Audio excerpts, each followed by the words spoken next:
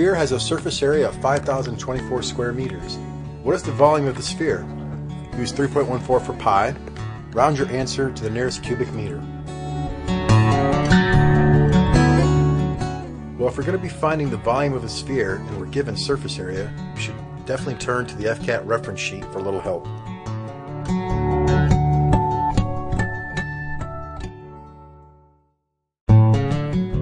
The surface area is 4 times pi times the square of the radius. In the problem, we're told that the surface area is 5,024 square meters. So we're given that amount to use in the formula. So instead of saying the surface area equals 4 times pi times radius squared, we can say 5,024 equals 4 times pi times the radius squared.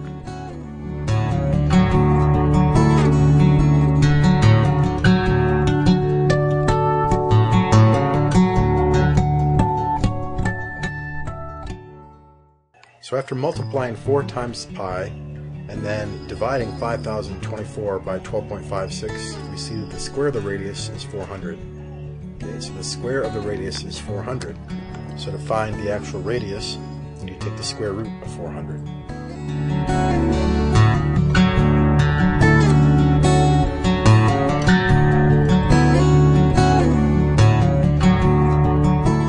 So the radius for our sphere, that is the distance from the inside of the sphere, the very center of the sphere, out to the edge, would be 20 meters. Well, now that we have the radius, we have everything we need to find the volume for the sphere. The volume is 4/3 times pi times the radius cubed, or radius to the third power. Well, we know the radius is 20, so we just simply plug in 20 in the place of the radius. Then we have 4/3 times 3.14 times 20 to the third power. We have to use the order of operations and take 20 to the third power first.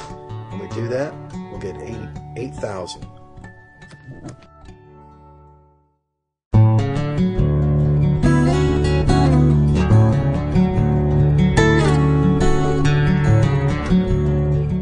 Now all you have to do is take 4/3 times 3.14 times 8,000. I recommend, probably the easiest way, instead of taking that 4/3 and making 1.3333 forever kind of thing, just multiply the 3.14 times 8,000 by 4 and then divide by 3.